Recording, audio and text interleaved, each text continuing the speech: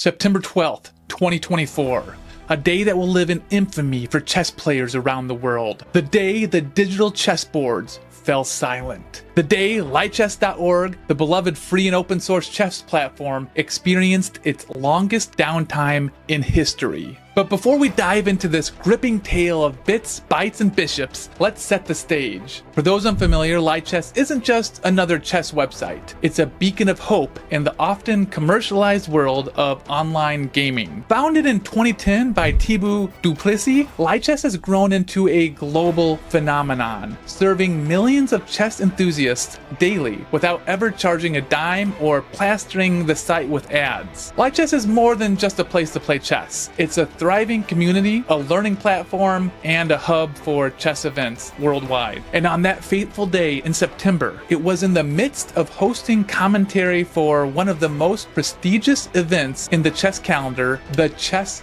Olympiad. Little did anyone know that in just a few hours, this chess paradise would be plunged into digital darkness. But fear not, for this is not just a tale of woe. It's a story of resilience, ingenuity, and the indomitable spirit of the chess community. So grab your favorite chess piece and prepare for a roller coaster ride through the inner workings of one of the internet's most beloved platforms. This is the story of the Great Lichess Blackout. September 12th, 2024, 1453 UTC. All was well in the world of online chess. Thousands of games were in progress on Lichess. Pawns were being pushed, knights were leaping across the board, and somewhere an unsuspecting rook was about to be forked. Grandmaster Ilya Nizhnik was in the middle of providing expert analysis on the ongoing Chess Olympiad. His insights were being streamed to chess fans worldwide, all thanks to the robust infrastructure of Lichess.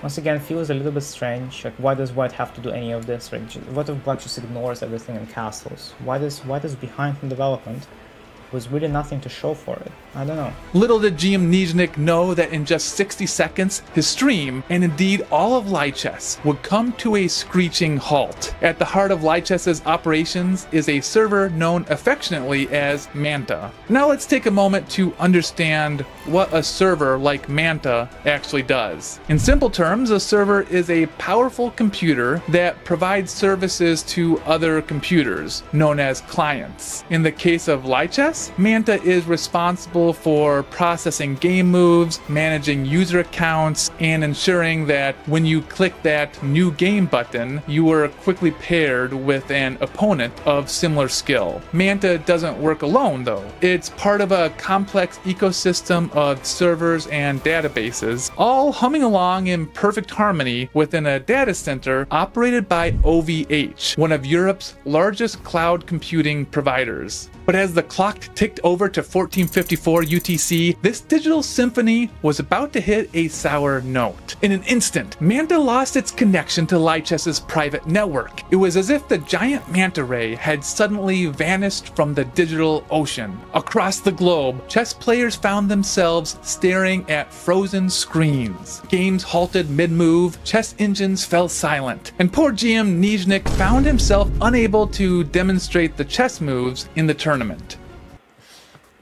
It's not on my end, I promise. Within seconds, I imagine alerts started blaring in the Lichess virtual office. Thibaut Duplessis, the founder and main developer of Lichess, and Lucas, the charity's president and chief system administrator, sprang into action. We don't know exactly what they said, so throughout this video, I'm going to take a little creative liberty and guess what their conversation was like. Lucas, are you seeing this? Manta's gone dark.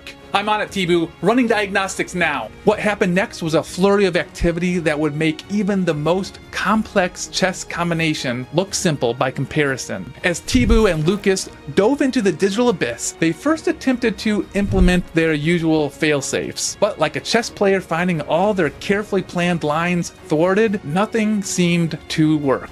Thibaut, everything I'm trying is not working. It's like Manta is completely disappeared from our network.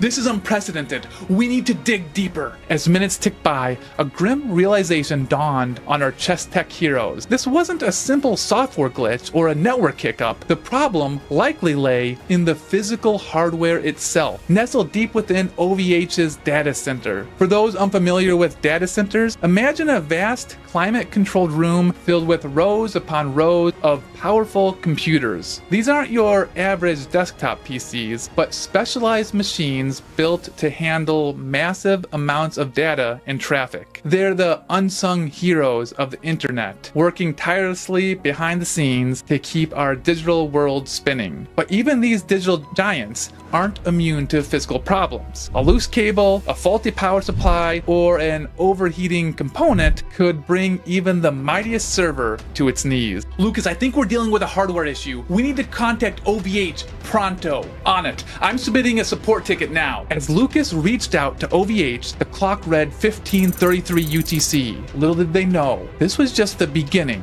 of a long and arduous journey. While Tibu and Lucas were battling the technical gremlins, another drama was unfolding behind the scenes. The Lichess content team, responsible for streaming the Chess Olympiad commentary, found themselves in a predicament. Alright team, we've got a situation. Lichess is down, but we still have hours left of Olympiad commentary. We need solutions, and we need them fast. What about setting up a temporary stream on another platform? No good. Our commentator needs to access our analysis tools, and they're all integrated into Lichess. Wait, what about the private sandbox version of Lichess? It's not connected to our other servers. We could get Ilya set up on there. The private sandbox was a separate, isolated version of Lichess used for testing new features. It wasn't designed for live commentary, but desperate times call for desperate measures. In a flurry of activity, the team worked to reconfigure the sandbox and get GM Nizhnik connected. It was a Herculean task, completed in record time. Thanks to the quick thinking of the content team and the professionalism of GM Nizhnik, the Chess Olympiad commentary continued, almost seamlessly. But while this particular checkmate had been avoided, the larger battle to revive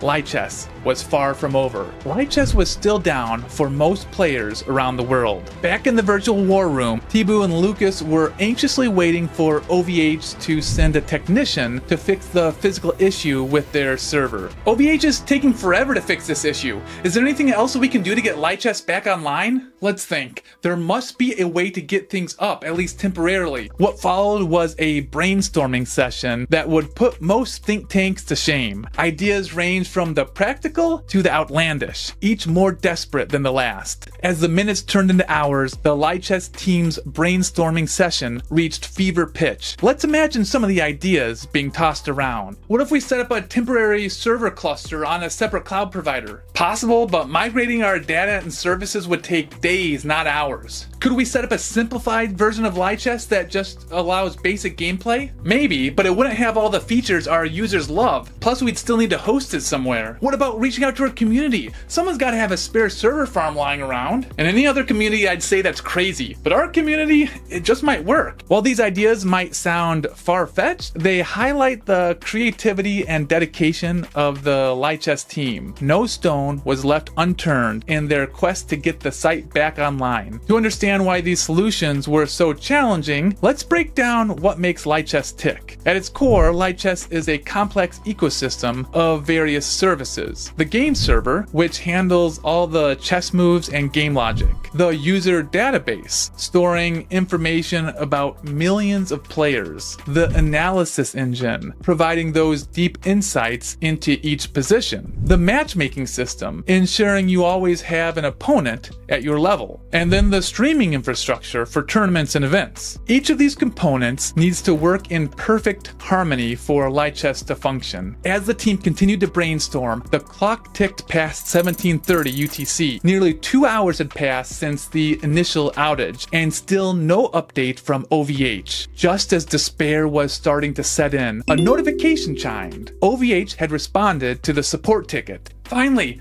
they say they've just replaced a network connector. A network connector? That's it? A collective sigh of relief echoed through the virtual war room. After hours of uncertainty, it seemed the end was in sight. Great work, everyone! Let's start preparing for our site to come back online. We'll need to... Tibu's words were cut short by another alert. The celebration, it seemed, was premature. Oh no, Tibu, you're not gonna believe this. What now? The network connector's been replaced, but now there's another network connector that's out of order. In a twist worthy of the most dramatic chess matches, Lichess had been hit with a double attack. Just as one problem was solved, another reared its ugly head. You gotta be kidding me! What are the odds? The odds, as it turns out, were astronomical. Having two network connectors fail in such quick succession was almost unheard of. I'm submitting another support ticket to OVH, but it's almost 1900 UTC. I don't think we're gonna get another response until morning. The realization hit the team like a thunderbolt. What was already a long downtime was about to stretch into the night. As the sun set over Europe, the Lichess team settled in for a long night. The infrastructure channel of their Tulip chat was buzzing with activity, messages flying back and forth like pieces in a bullet chess game. For those unfamiliar, Zulip is an open source team chat application similar to Slack or Microsoft Teams. It's the virtual office where the distributed Lichess team coordinates their efforts. As the night wore on, the messages in the Zulip channel passed the 1000 mark. Ideas were proposed and discarded. Theories were debated. And through it all, the Lichess community rallied. As the clock struck 2200 UTC, the team had been battling the outage for over 7 hours. With no further word from OVH, it seemed increasingly likely that the issue wouldn't be resolved until morning. Tibu, I think we need to call it a night. I've set alerts just in case OVH responds. Good idea, Lucas. Just get some rest. I'll keep watch. And so, as Europe slept, Tibu stood vigil. Like a knight guarding a king, he watched over the digital realm of Lichess, ready to spring into action at a moment's notice. Hours ticked by. 11 p.m., midnight, 1 a.m. The Lichess server remained stubbornly offline. Then, at 41 minutes past midnight, UTC, a flicker of hope, Tibu noticed some unusual activity in the server logs. What's this? It looks like, is someone working on the server? Indeed, it seemed that an OVH technician had finally arrived to address the second faulty network connector. But after so many hours of disappointment, Tibu dared not get his hopes up. For the next 44 minutes, Tibu watched with bated breath as the log showed signs of life. Servers restarting, services coming online, and then, it's up! Lichess is back online! At 1:25 UTC, after more than 10 hours of downtime, Lichess sprang back to life. The digital chessboards were once again open for business. As word spread that Lichess was back online, chess players around the world rejoiced. Games resumed, tournaments restarted, and the familiar hum of chess activity filled the digital air. But for the Lichess team, the work was far from over. In the days that followed, they embarked on a thorough post-mortem of the outage. Alright team, we need to understand exactly what happened so we can prevent it from happening again. I've been in touch with OVH. They're providing us details with the hardware that was replaced. We need to look into setting up more robust failover systems. Maybe distribute our services over multiple data centers. That would help, but it would also significantly increase our operational costs. And there was the challenge. Lichess, as a free and open source platform run entirely on donations, had to carefully balance technical improvements with financial realities. The Great Lichess Blackout of 2024 taught the team several valuable lessons. One, the importance of geographic redundancy. Having all critical services in one data center created a single point of failure. Then the need for better communication channels with service providers. The long wait time for responses from OVH highlighted the need for more direct lines of communication in emergency situations. The strength of the Lichess community, the outpouring of support and understanding from users reinforced the special bond between Lichess and its community, and the challenges of running a major platform with volunteer resources. While the team's dedication was unquestionable, the incident highlighted the need for more full-time support. The Great Lichess Blackout of 2024 was more than just a technical glitch. It was a testament to the resilience of a community, the dedication of volunteers, and the power of open source collaboration.